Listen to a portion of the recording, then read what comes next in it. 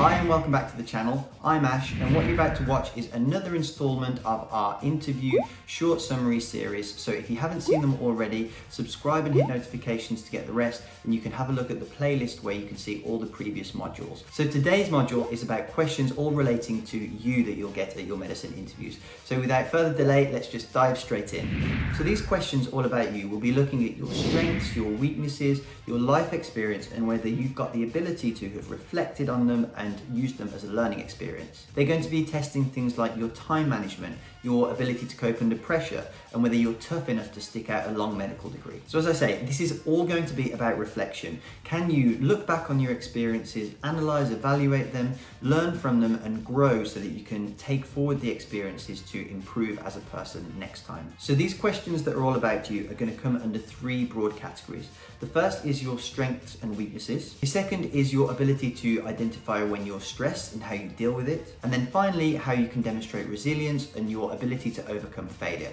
So let's look at each of these in turn now. So first, let's look at strengths. And that will typically come in the question form of, what is your biggest strength? Or something along the lines of, if someone else that you know was to describe you, what words would they use? So the way to answer these questions about strength is to say something genuine, don't be too humble, pick something that highlights a really outstanding achievement or trait of yours. Try not to say the same trait in a different way or using similar words. Pick three completely separate ones. And always try and relate them back in a way to the skills that a doctor must have and how these traits relate to those. I really advocate the method of claim and corroborate. So stake your claim and then give an example that backs up what you've just said. And one great thing to do is to corroborate your point, use some examples from work experience or achievements, which is a subtle way again of showing off some of your great traits or achievements or things that you've done without actually being asked about them directly. And one final thing, tactically, if somebody asks you to name more than one trait, let's say they ask for three of your biggest strengths, make sure that you start by saying all three of them, then go into each of them individually by doing the claim and corroborate for each one. So similar questions that you'll get to this is, what is your one best quality, which is exactly the same as above, but you just do one. Another one is maybe, do people generally like you? And of course the answer is yes, and then you give a few reasons why. Things like, what makes you think you'll be a good doctor? Now you should name all your positive attributes and then link them back to the skills required to make a good doctor. Or they may ask you something like, what makes you suitable for a career in medicine? Which is essentially the same question as asking whether you'd make a good doctor. Okay, now let's look at questions relating to weaknesses. Well, these questions are just testing your ability to reflect and the amount of self-awareness that you have about yourself. So when answering negative questions such as, what's your biggest weakness?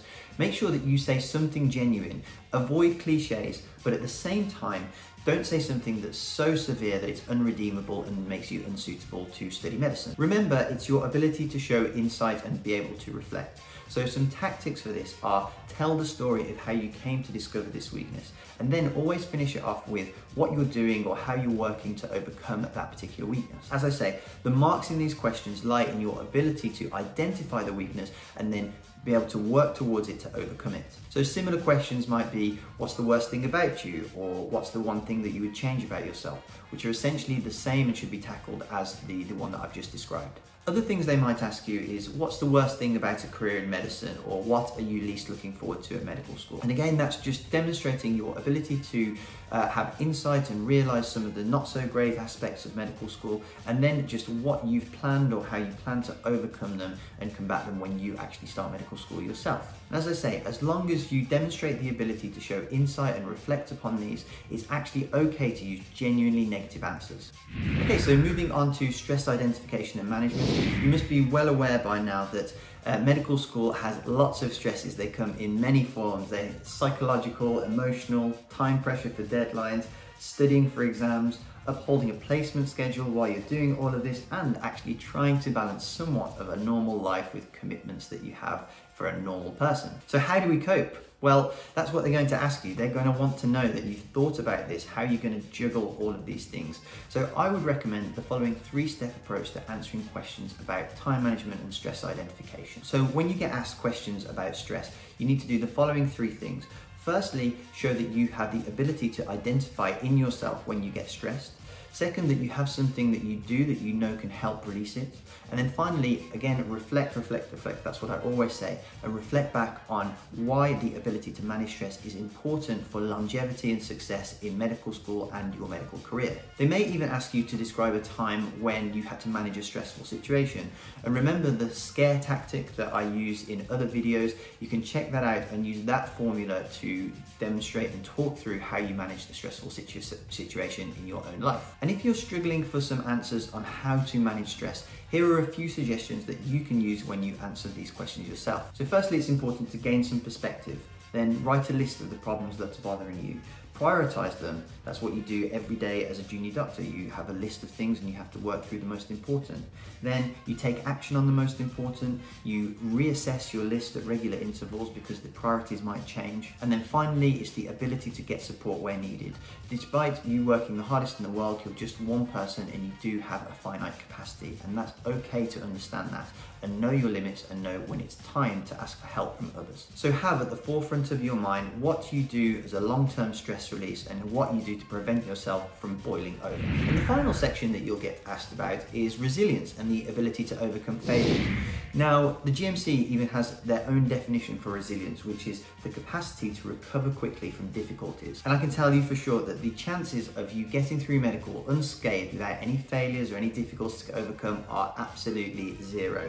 Every single person I know either fails an exam at some point or has some sort of problem in their medical school career. So that is just a given, and it's your ability to recognize that failures will occur and the fact that you have the resilience to overcome them that is important to demonstrate at your medical school interviews. And again, you guessed it, the skill that they want to see is your insight and reflection. So if we get questions relating to resilience or overcoming failures, again, I want you to use the scare tactic. And here, the majority of your answer will be on the action and what went wrong that led to the failure. Again, on your reflection as to what lessons you've gained and how you can apply them in the future to make sure that you are stronger or less likely to have that failure occur again in the future. And finally, the important thing is to show them that you have the resilience. So despite that setback, you have the grit and determination to keep going, to pick yourself up, dust yourself off and go again.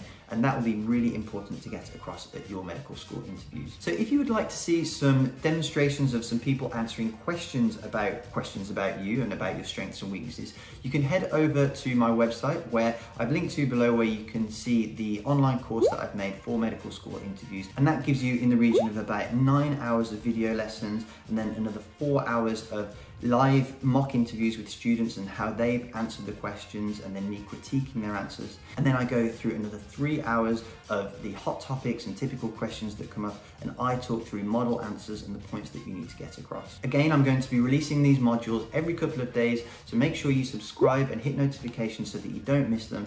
And thank you for watching, and I will see you in the very next module.